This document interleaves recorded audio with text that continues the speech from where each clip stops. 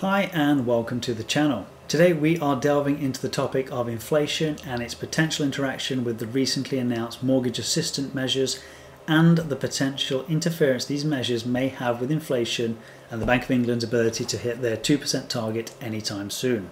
So first of all, just to clarify, high inflation refers to prices of goods and services increasing rapidly and consistently over a period of time. It means that the cost of the things that we want to buy keeps going up at a faster rate than usual.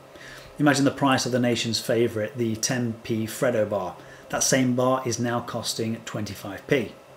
So you get the idea. High inflation makes it harder for us to afford the things we need, reducing value for money, meaning we can buy less with the same amount of money. High inflation can occur due to factors like increased demand.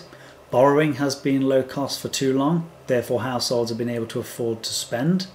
Supply chain disruptions, such as those caused to the supply of microchips due to COVID, and a whole host of other supply issues due to the war in Ukraine, or indeed changes to government policies. For example, furlough during COVID has undoubtedly artificially propped up the economy and the prolonged ability for continued consumer spending fueling inflation.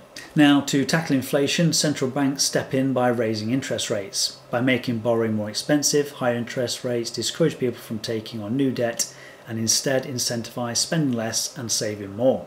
Reducing consumer spending plays a vital role in addressing the root causes of inflation.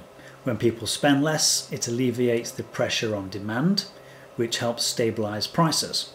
It also allows businesses to adjust their production and pricing strategies to match changing market conditions. By curbing consumer spending, the economy finds a balance between supply and demand, ultimately helping to lower inflationary pressures.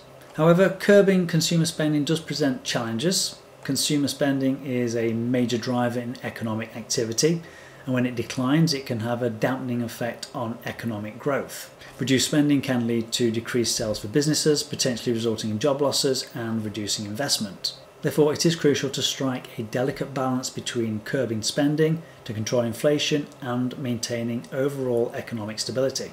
So that's inflation, and I think it's safe to say we are very much in the thick of it when it comes to all the traditional drivers of high inflation. But now let's focus on one specific factor known throughout history to impact inflation, and that is changes to government policy, and in particular the mortgage assistance measures introduced by the government, which aim to provide relief to struggling mortgage borrowers. While they offer support to homeowners in need, it's important to consider their potential unintended consequences. The suggested measures, such as delaying repossessions and offering flexible repayment options, can inadvertently fuel consumer spending and actually increase overall demand in the economy. When borrowers receive assistance, it actually eases their financial burden and frees up disposable income. This extra money can be spent on other goods and services, leading to an upsurge in demand. However, if the increase in spending is not met with a corresponding increase in supply, it can contribute to inflationary pressures. Additionally, the mortgage assistance measures may indirectly influence interest rates. When borrowers switch to interest-only mortgages or extend their mortgage terms, it can result in a prolonged period of debt, interest payments, and indeed the overall level of debt. This may then actually limit the effectiveness of further interest rate hikes by the Bank of England in an attempt to control inflation. With lower monthly mortgage payments, borrowers may have more disposable income to spend, potentially adding to inflationary pressures.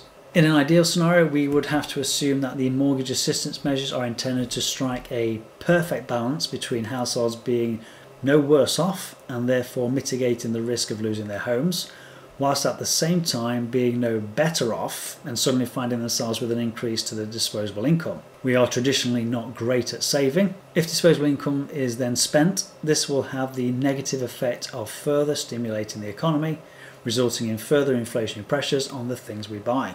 The Bank of England primarily uses interest rate adjustments as a tool to manage inflation. By raising interest rates, borrowing becomes more expensive, which helps cool down an overheating economy and reduce inflationary pressures. However, if the mortgage assistance measures undermine the impact of interest rate hikes, it becomes more challenging for the central bank to achieve its inflation target. The effects of the mortgage assistance measures on consumer spending will need to be monitored very carefully. If consumers are suddenly cash rich with disposable income, inflation will not come down and the objective of providing price stability will not be met.